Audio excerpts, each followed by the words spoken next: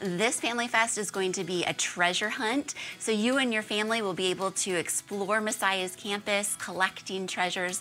We ask that you RSVP for this family event. It's going to be fun for bigs and littles. We hope that you'll join us, so just visit the events page on messiahstcharles.org to sign your family up. Also, this afternoon is the first Messiah PM event of the season. It's a big volleyball tournament, so high school students, we hope you have a lot of fun today.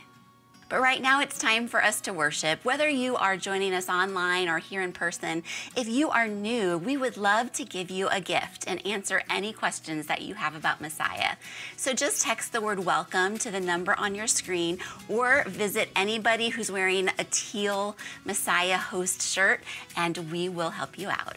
Our biography series today continues with Susanna Wesley, and Pastor Jim is going to be teaching us about what made her so special, what did she contribute to our world, and how we can have some of the same characteristics in our lives as we follow Jesus.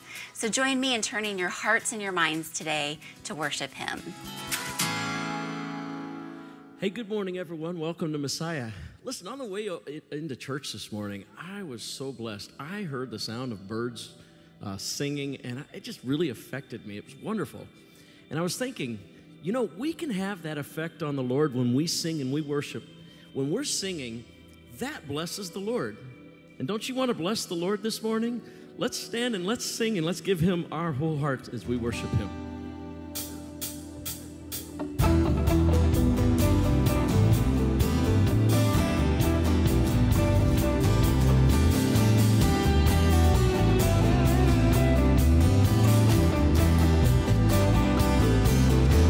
A new life in the light of your love, called by the name to the Savior of all. We've got a new song, generations will sing. Oh, oh, oh.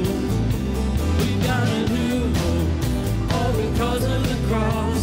Saved by the grace you have given to us. We've got a new song, all the nations will sing. Oh, oh, oh.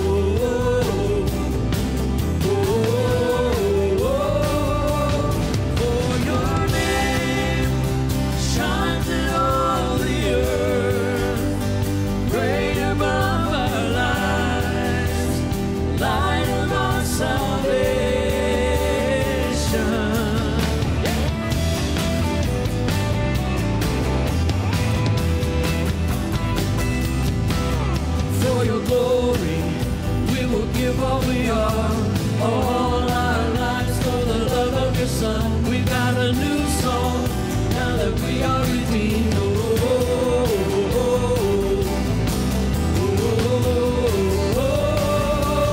For your name shines in all the earth, great above our lives, the light of our salvation.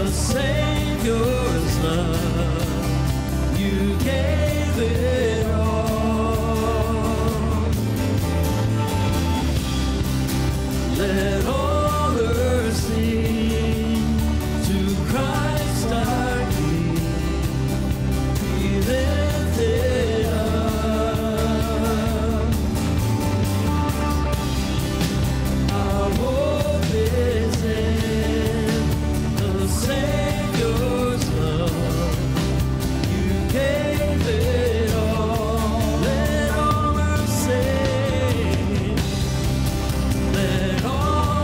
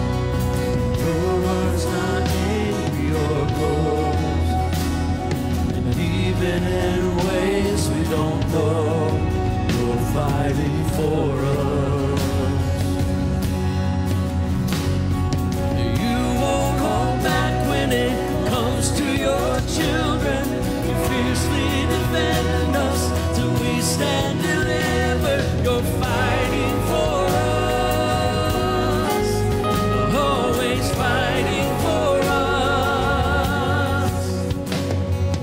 You never closed your eyes. You've never been surprised. Whatever war may rise, you're fighting for us.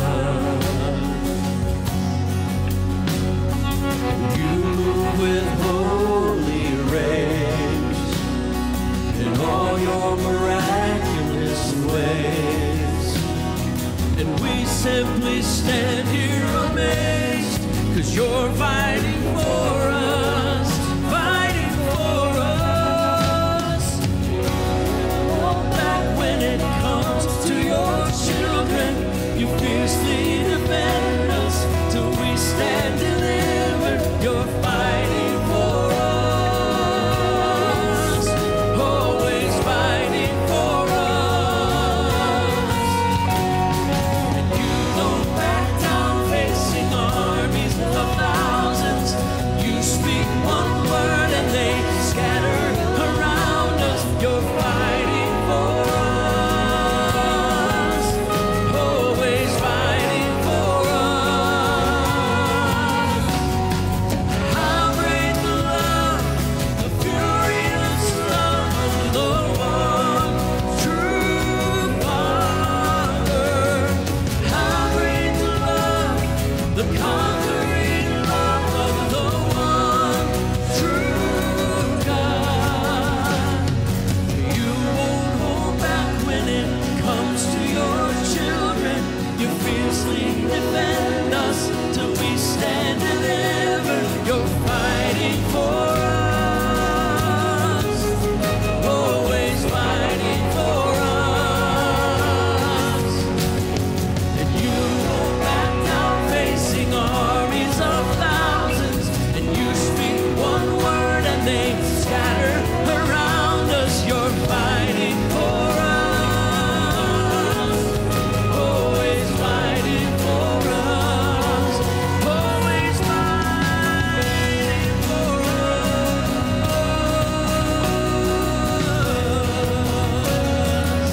You're always fighting for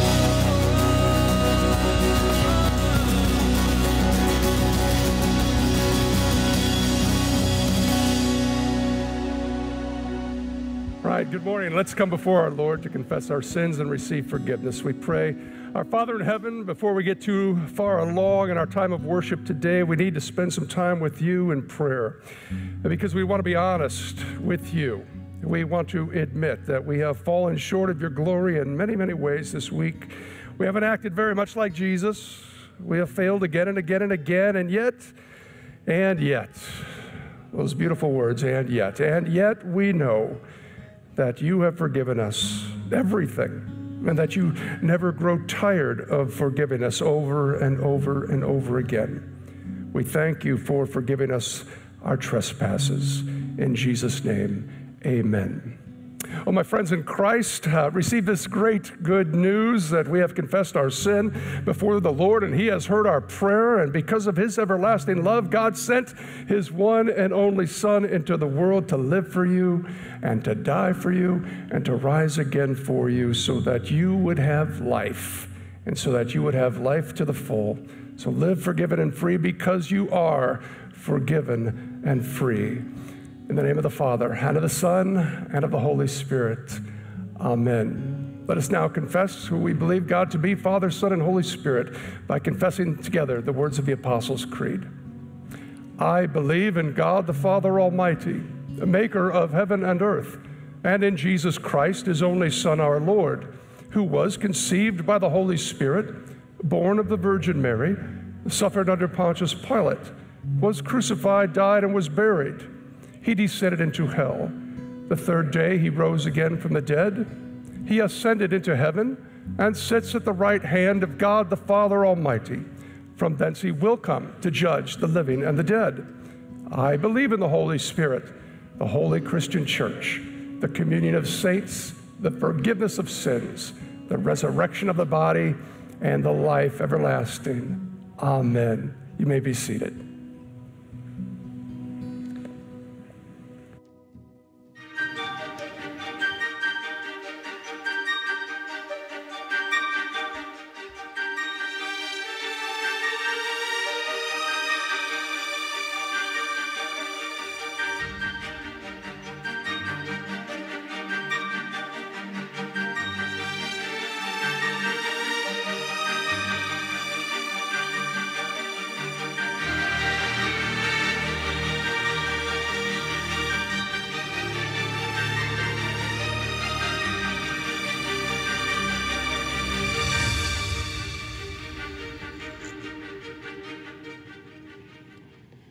Well, good morning, everyone. We are continuing our biography series, and I think I've said this to Chuck a couple times. Man, every week it just gets better and better. And I think you're going to find that throughout the series. Just even characters like today, Susanna Wesley. Maybe none of you have heard of Susanna Wesley, and so it's my real pleasure to tell her story and to find the ways in which God worked through her and what that might tell us about how we're supposed to live our Christian lives today. Because one thing's for sure, God has always had plans for his people, and he wants to use his people. And for that, I want to turn to the scriptures. I want to turn to the Psalms. Now, the Psalms are not normally a place that you would preach from.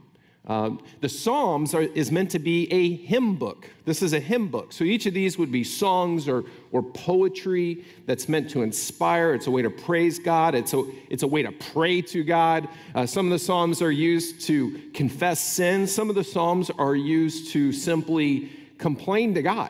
You're crying out to God for help. But this one from Psalm 71 is one of my favorites, and I think it so well shows the life of Susanna. The psalmist writes, "My mouth will tell of your righteous deeds, of your saving acts all day long. Though I know not how to relate them all, I will come and proclaim your mighty acts, sovereign Lord. I will proclaim your righteous deeds, yours alone.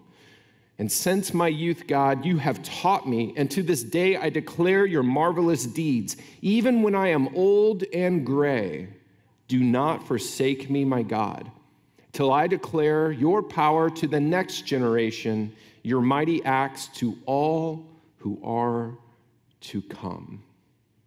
This is God's word. Susanna Wesley was born in 1669 in England, and she was the 25th of 25 children. Honey, we have 4 kids. She was the 25th of 25 children, and she was the daughter of a preacher. She was married when she was 19 years old, and she had 19 children herself. Chuck, you had 5 kids, 19 children herself, but 9 of her children died as infants, which was often the case then.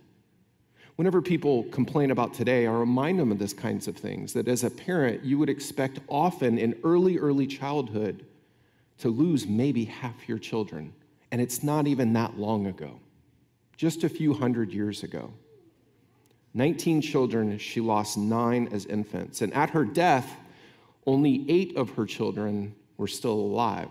And for any parent that's lost a child, Susanna shows your pain. She knows it is a mother's worst fear is to have to bury one of her own. Susanna buried many of them. Although she never preached a sermon or published officially a book during her lifetime, she never founded a church, she is known as the mother of Methodism, the Methodist Church, the mother of Methodism. Why? Well, it's because of her 2 sons, John Wesley and Charles Wesley, which maybe you've heard a bit more about them. They were the founders of the Methodist Church. Now, although their dad was a preacher, mom was really the spiritual leader of the home. Susanna experienced many hardships throughout her life. Her husband, the preacher, left her and the children for over a year because of a minor dispute that they had. Samuel Wesley spent time in jail twice because of poor financial handlings. And the lack of money was a continual struggle for Susanna as she raised her 10 kids who were still alive. Their house was burned down twice, once almost killing her son John, the future father of the Methodist Church. Rumor has it, it was done by church members one of the times who hated Samuel's preaching and said he was getting a little too political. Don't get any ideas out there. But can you imagine the church members you're called to serve and to share God's word with actually burning down your home? But Susanna taught her kids well, and she made sure that they all learned Latin, Greek, and all the classical studies, daughters included, which was quite rare back then, and it's probably quite rare today. All her kids were very educated, and this was very near and dear to her heart. Now, there was a lack of diverse spiritual teaching at their church, and it caused Susanna afterwards to assemble her children every Sunday afternoon for family services, what we might call the first kind of Sunday school. She just didn't think her kids were getting it, and she didn't think the worship was relevant for them. So she would gather her kids, and they would sing a psalm, and then Susanna would read a sermon from either her husband's files or her dad's old preaching files. And then they would follow it up by singing another psalm. The local people began to ask if they could attend too, not just the kids, the adults included. And at one point, there were over 200 people who would gather at their home for Susanna's Sunday afternoon home Bible study. All at that time, church attendance was dwindling drastically down. Her home Bible study was bigger than the church by far. It was so embarrassing for her husband, the pastor, that he asked her to stop leading the Bible study that was larger than his church attendance. She told him, if this study is going to stop, she won't be the one to do it. He better command it as her husband and as the pastor, because when they get to the throne of the Lord, she said, they had to answer to God why they stopped doing this good thing that was leading to other good things in the world. Well, Samuel wasn't willing to go that far. He feared the throne of God. And after her weekly sermon reading studies continued, John later was known as Methodist, her son John Wesley. He was known as a Methodist because of the methodical way that he studied God's word. But he learned it all from his mom, Susanna Wesley. Susanna wrote extended commentaries on the Apostles' Creed, the Lord's Prayer, and the Ten Commandments, kind of like an early catechism, all so that she could disciple her kids better. And her writings were preserved by Charles Wallace to this day, at least some of them. Now, there's one verse in particular that I think really shows off her faith in her life, and it's from verse 18 of the psalm we just read. It says, even when I am old and gray, do not forsake me, my God, till I declare your power to the next generation, your mighty acts to all who are to come, and to those who will come after them, and those who will come after them. She wanted to proclaim the word of God to the next generation. She cared about the future of the church, which when I think about Messiah and the values that we have been working in, we've been praying over, we've been trying to teach, like these are the values that answer the question, why are we a church? Because there's lots of churches in America. There's lots of churches in St. Charles County. There's lots of Lutheran churches in St. Charles County. Surely we don't need another one. So why do we exist? And the reason is because of these values. We value these things. These are unique. These are what God is calling us to become. This is who God has already made us into be. We're the kind of church where found people find people. Where saved people serve people. Where faith and real life intersect. Where life is better connected and where the next generation matters now. Now, I asked our staff this week, we had our end of the school year staff meeting, and we had a little fun afterwards as well. And I asked them, what would you say are the opposite of those values? Like, if this is the kind of church Messiah is, a church where found people, find people, and save people, want to serve people, and where faith and real life, and what would be the opposite of those values? And there was a lot of ideas, but it goes a little something like this. If we're the kind of church where found people, find people, what would be the opposite? A church where lost people stay lost. I've been to churches that it seems that way. Like, they really don't want people that don't know Jesus to come around. They don't really want them there. If we're the kind of church where saved people need to serve people, what about a church where selfish people serve themselves? I've seen that before. Or where faith and real life, they stay separate. Monday through Saturday is different. Sunday is the faith day, but they have to stay separate. Where if life is better connected, what if life is better alone? I think especially during COVID, a lot of people are very alone. They choose to be alone. God doesn't want that for us. And instead of a church where the next generation matters now, a church where the kids need to sit still and be quiet. Man, that's not Messiah. That is not Messiah. We want to make sure we're raising up the next generation. They matter right now, or they're not going to matter later. She referred to her time with her kids as like the parable of the talents. What are you going to do with the parable of the talents? If God gives you 5 talents, you're just going to bury it in the sand and then later on dig it up when God comes back and say, I've got it for you, God. I didn't lose any of it. I still got that precious gift of salvation that you gave me. Susanna's like, no way. The parable of the talent says you have to invest it. Think about the one who had the 1 talent. That's exactly what he did. He buried it in the ground and he just tried to preserve the thing. The thing is, we're not meant to preserve our faith. You only preserve pickles. You don't preserve the faith. You pass on the faith. You invest in the faith. That's what the parable of the talents is all about. And that's why the one who had 5 now had 10. And then the owner even comes to him and says, I'm going to give you the one that the guy who didn't even want to invest it, I'm going to give you his. He ended up with more. So Susanna believed the parable of the talents has a lot to do with how you parent and how you disciple your kids. We know her best because of her influence over her sons, because John and Charles became quite famous. These 2 brothers, they said at the time, they saved the world. They made sure that Christianity was relevant and helpful for real people's lives. Charles Wesley is credited with writing thousands of hymns of the church, many of which we still sing today in churches. He was and is the most voluminous hymn writer in history, Charles Wesley. You can't open a hymnal in any church body without finding some of his hymns. Like some of my favorites, the Easter hymn, Christ the Lord is risen today. And the Christmas carol, Hark the Herald Angels Sing.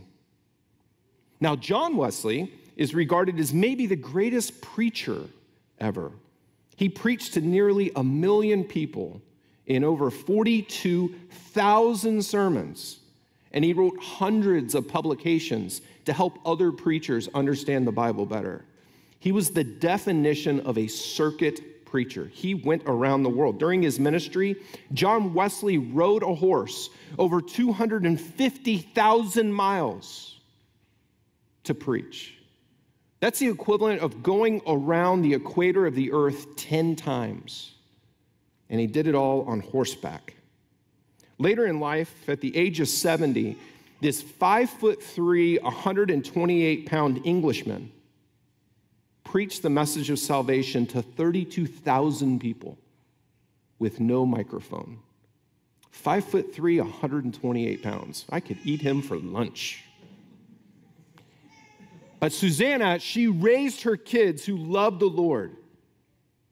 And that included the greatest hymn writer in the history of the church and maybe the greatest traveling evangelist in the history of the church.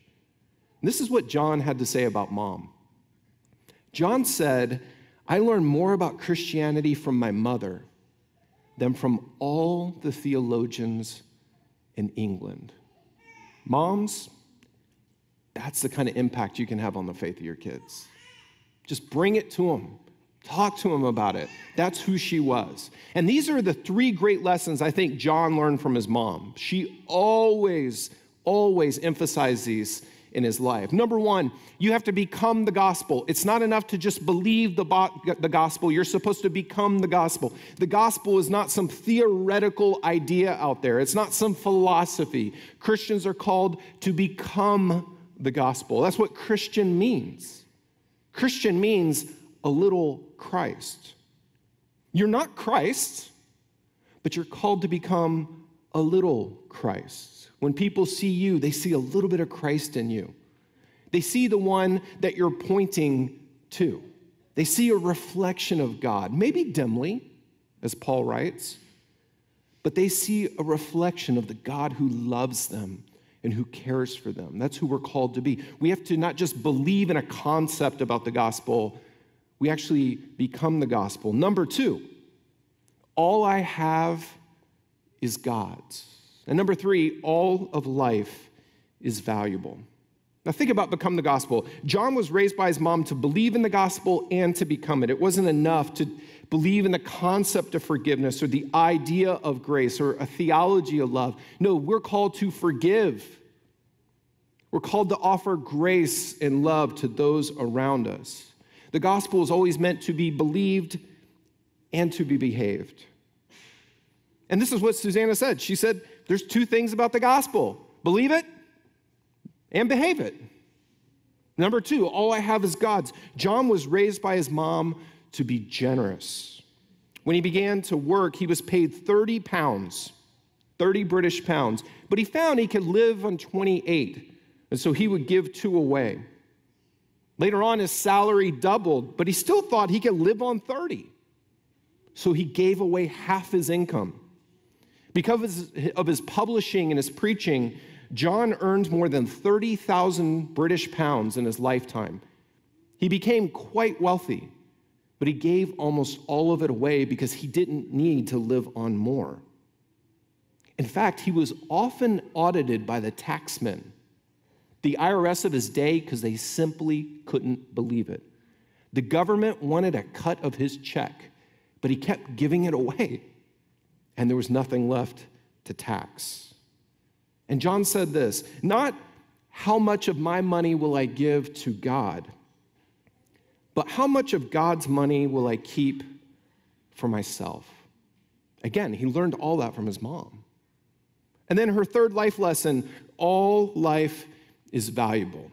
John was raised by his mom to see value in all people, regardless of race. In fact, his last known letter, written at the age of 88, was to William Wilberforce, a member of Parliament in England. John said that slavery is the execrable sum of all villainies. At a time when that view was not popular, at a time that the U.S. would still have slavery almost 50, 60, 70 years later. And for William Wilberforce, he said that he had to fight against it. John called him as a man of faith to fight against it. No matter how many opponents are, if it is God's will, and it is, then nothing can stop you from doing God's will. So Wilberforce began to fight against slavery openly, was often chided and made fun of in Parliament, and he did it for 17 years until it was finally illegal in England. See, Susanna made a difference in the lives of her children that is now continuing to make a difference in the world today.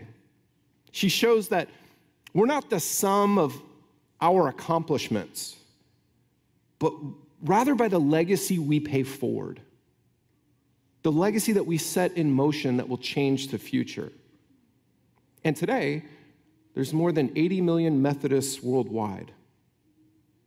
This woman, her influence can be felt in social reform that have made the world a better place. Yes, the abolition of slavery is a big part of that, but it also includes penal and criminal reform, the end to child labor in England, Laws against cruelty to animals. That was the Wesley family that talked about that for the first time.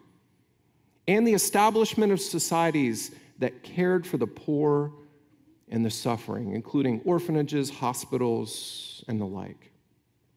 I think about the four people that we've read through their biographies over the last 4 weeks. Pope John Paul II, he taught us about humility, that a Christian is called to be humble underneath God.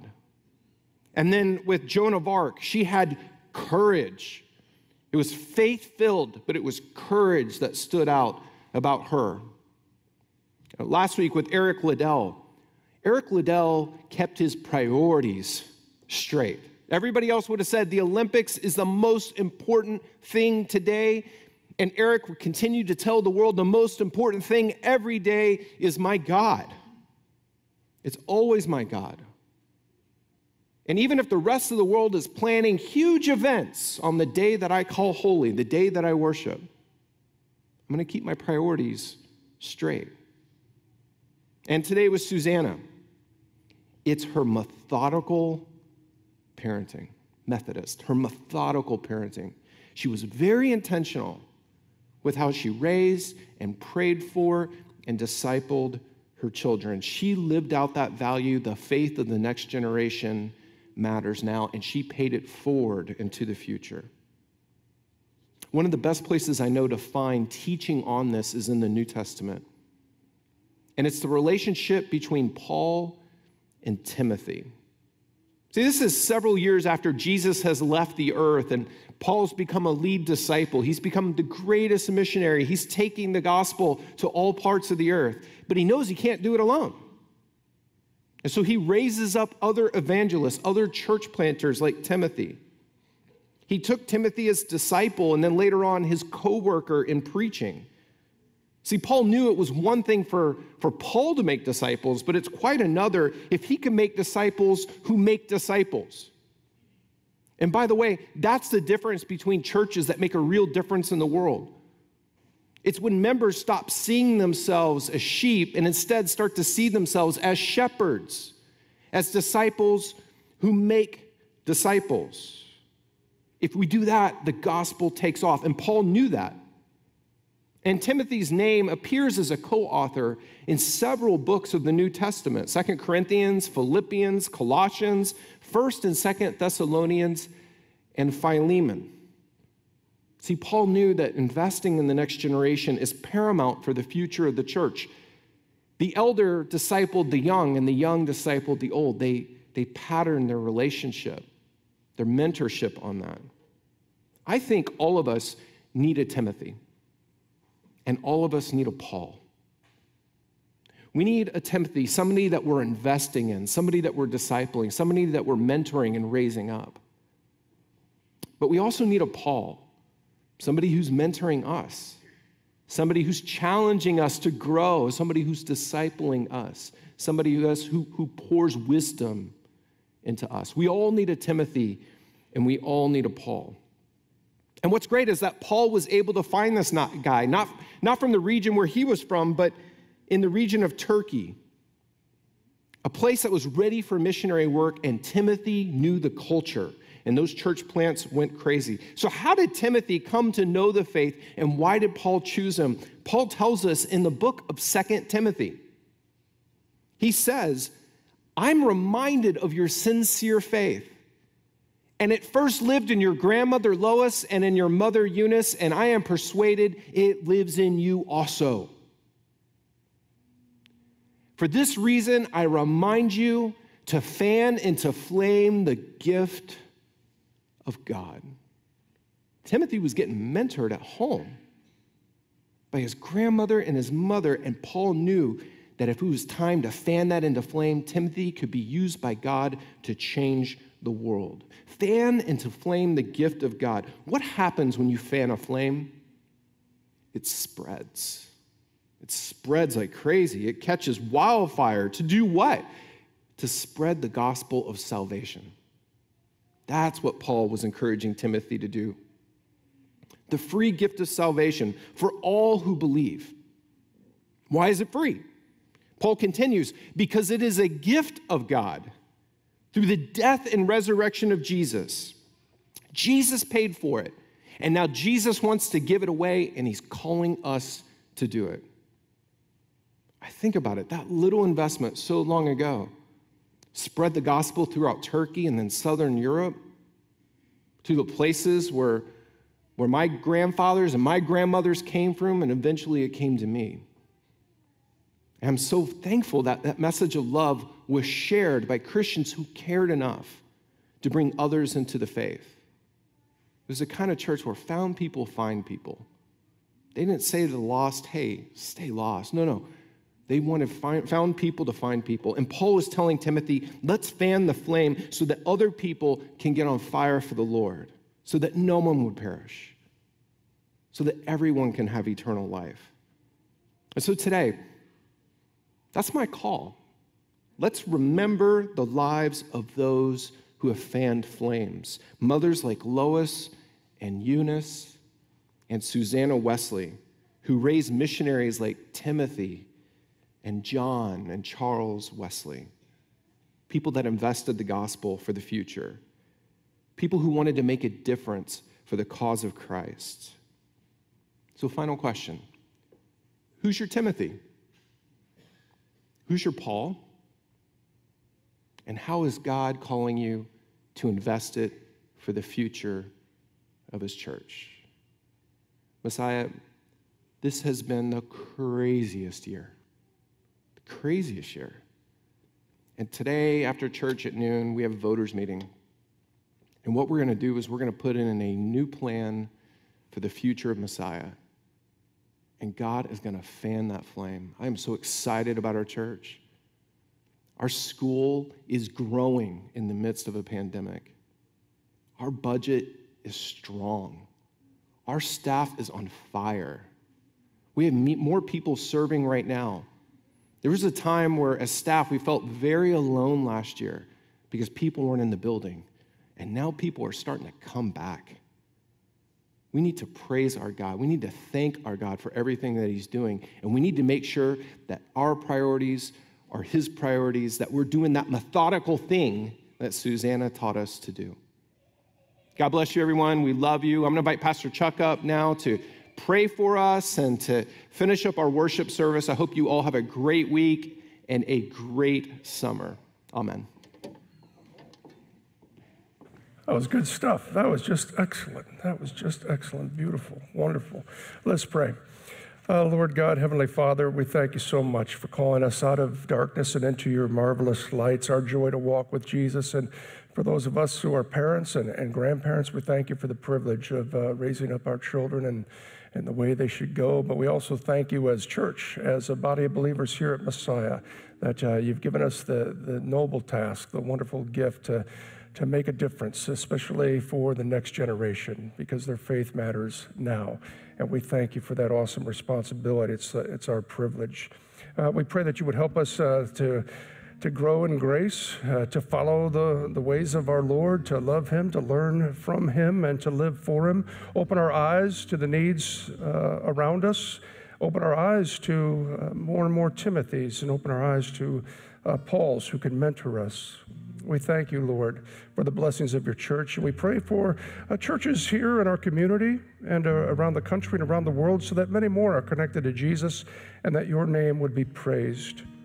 Lord of all tender mercies, you know our prayers, the prayers in our hearts and our minds for those in our lives who are struggling right now with various health concerns. And so we ask that you would graciously heal those who are battling cancer, those who are hospitalized, those who are awaiting surgery, or those who are recuperating at home. We ask that you calm all fears and grant strength for body and rest for each soul, knowing that you are good and that nothing is impossible with you, for you are the very present help in time of trouble. And Lord of the church, we ask for your spirit and your blessing as we gather today for our annual meeting. As Pastor Jim said, to make your plans our plans and your will our will. Help us with our decision making so that we may continue to serve you and our neighbors. It is in Jesus' name that we pray and continue with the words that he has taught us. Our Father, who art in heaven, hallowed be thy name. Thy kingdom come, thy will be done, on earth as it is in heaven. Give us this day our daily bread, and forgive us our trespasses, as we forgive those who trespass against us. And lead us not into temptation, but deliver us from evil. For thine is the kingdom, and the power, and the glory, forever and ever. Amen. Well, this morning we'll conclude with a blessing, but it will be sung to you and with you and for you and to one another. Perfect song for today as we pray, as we sing about the next generation and God's blessings in it. And so I invite you to please rise, and we'll conclude with the blessing.